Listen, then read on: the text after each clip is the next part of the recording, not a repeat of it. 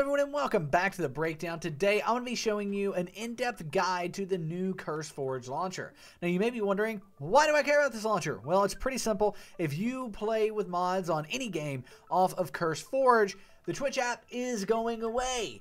It's now going to be replaced with the CurseForge app here. It's a brand new app. CurseForge was sold to Overwolf, who is the makers of this app, and we're going to be going over it in this video. Now, we're going to be specific more towards Minecraft in this video, because this is a Minecraft channel. However, we're going to be giving an overview in general if you play other games such as World of Warcraft or Kerbal Spacecraft or anything like that that they allow mods for on CurseForge.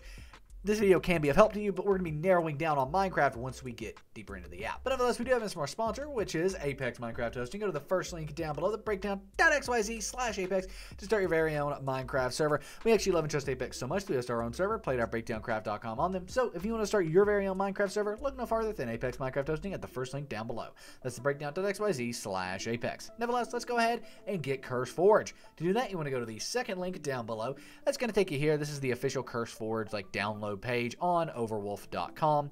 Once you're here, you want to go ahead and click on the download for Windows button. That's then going to go ahead and in the bottom left, start CurseForge downloading. You shouldn't need to keep this file on Google Chrome, but you may need to save it on Mozilla Firefox. It's 100% safe to save it. Now let's go ahead and from our desktop, we have the CurseForge installer here. If this isn't on your desktop, no worries, it's going to be found in your downloads folder. To find that, click the little Windows icon. It's in the top left of my screen, probably in the bottom left of your screen. Click on that little Windows icon in the top or bottom left of your screen, and then go ahead and type in downloads. Now this download file folder in Windows, click on that, and in here you will find CurseForge. Go ahead and drag and drop that to your desktop just for ease of use. Go ahead and double click on CurseForge and it's going to install like any other program. Now, one of the things that you will notice is that you are going to have to install Overwolf as well. I don't like that too much, but it is what it is. I'm going to go ahead and click the red next button, and then we can create a desktop shortcut for CurseForge. You can create one for Overwolf if you want, but you don't have to do that. You also need to agree to Overwolf's terms and privacy policy, which we do, so we're going to go ahead and click next. Now it's going to go ahead, download, basically do everything that it needs to do to get CurseForge installed. Once it is finished installing, a desktop icon will appear, and I believe CurseForge will actually go ahead and open up as well. So it's extracting the files, kind of finishing the process, and then it's downloading, installing, and now it's actually finishing the process. I don't even know what I'm saying anymore. I just need to do a jump cut here, I think. And here we go. CurseForge has successfully installed along with Overwolf. You can see in the top left that we do have the icon there. We can go ahead and click launch, and it will go ahead and open up CurseForge for the first launch. The cool thing about this is it's going to give us a little bit of an overview of what Overwolf is and CurseForge and all that stuff, and I'm going to go through that really fast. One of the things that is cool to me is later on you'll see that creators of these mods and mod packs are going to be supported with CurseForge. Got a really cool intro graphic there. Look how fancy that was. But nevertheless, here we are. Welcome to CurseForge on Overwolf. Thank you for joining the CurseForge beta. This is currently in beta. Together we will we wish to make modding easy and more fun. If you go ahead and click next here, we'll be able to see that you're in control of your privacy. CurseForge collects some data to improve and personalize your experience. You can choose to opt out at any time in settings of privacy. Then we do have supporting the mod authors. Mod authors get 70% of the app's revenue. So by using CurseForge, you help reward your favorite creators. Use the free version with ads or subscribe to a level to support and remove ads. That's a cool thing. That's something that I think has been a gap in the industry for so long with Minecraft mods. Every Minecraft mod that isn't on CurseForge is going to be coming to CurseForge because of that. And that includes other mods as well, or other games as well. So many mod creators are going to move here because they can actually get some revenue back for their mods. Next up, we have the Let's Shape the Future CurseForge Together. If you have any ideas, let them know in support, suggest a feature, and then let the games begin. Click Get Started to locate your installed games, mods, add-ons, etc. Awesome.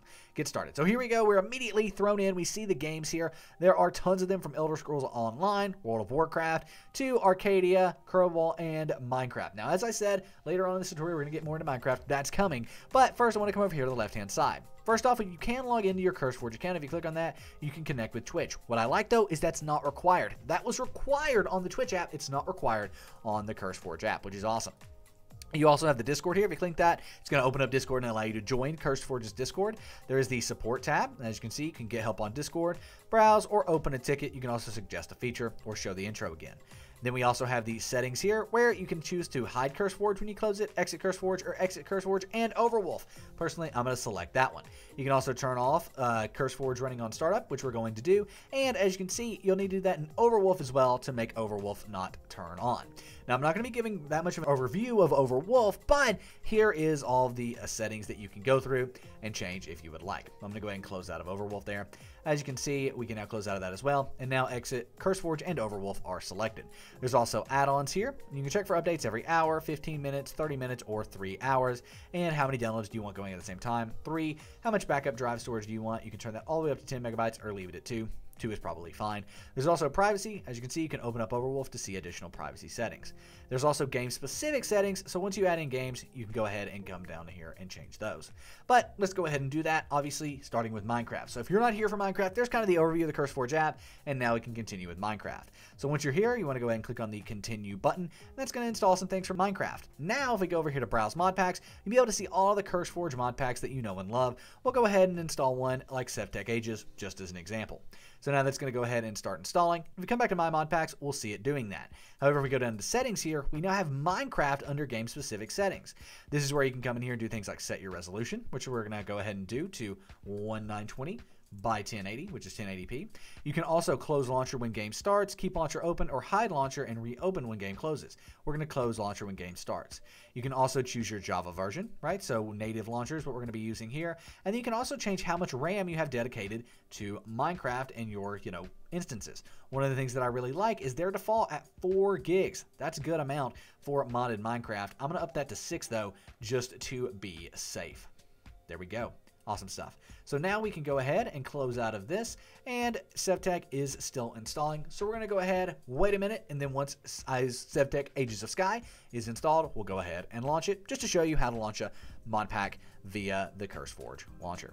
So sephtech Ages of Sky is now installed. We can go ahead and click the orange play button to go ahead and start that. It's then going to open up the Minecraft launcher where you will need to log in to your Minecraft account, right? This is going to be the same Minecraft login information that you use in the default Minecraft launcher, because this uses the default Minecraft launcher, which is pretty cool. So as you can see, we are opening up Minecraft here, and we will need to either click Microsoft login or Mojang, depending on whichever account you have. They're currently migrating all Mojang accounts to Microsoft. Mine's not migrated yet, so I'm going to go ahead and log in with Mojang. I will see you once I've done that. There we go. We are now logged in. As you can see, it kind of gives you this little overview. You can dismiss that. Then we have Ages of Sky automatically selected down here, and we can click play. It's going to give us this warning. We understand the risk. We know what we're doing. Go ahead and click play. And now sephtech Ages of Sky is going to open, but it's a mod and it's going to take a while, as all mod packs do, especially on the first open. So it's doing some downloading now for Minecraft. Once that's finished, it'll open up Minecraft with sephtech Ages of Sky. But we have to do a jump cut, of course. So I'm going to go ahead and do a quick jump cut. And then once we have done that, we'll be able to finish off this tutorial, because we'll be in game and we'll prove that you can open a Minecraft with CurseForge. I just like to kind of finish that off. So I'll do a jump cut until after this download's open. Then I'll jump cut to the main menu. Then we'll be done. That took forever to get loading on first launch. As you can see, it has gone non-responding. As with all mod packs, though, it's going to eventually work itself out. So now we just do a quick jump cut until we're on the main menu. It's loading up, though. There's no denying that. So finally, after a long startup process, here we are on the sephtech Ages main menu, showing you can launch mod packs with CurseForge, and that's honestly how you should pretty much install mod packs moving forward from Curse. But there you have it. That's the complete overview of the CurseForge launcher, specifically for Minecraft, but in general as well. As you can see, there are a bunch of different games supported here. If you do have any questions about the CurseForge launcher, let us know in the comment section down below. We've got a lot more tutorials coming on CurseForge and this launcher in the future. But nonetheless, my name is Nick. This has been The Breakdown. Subscribe to the channel for more awesome content every single day of the week, and I am out. Peace.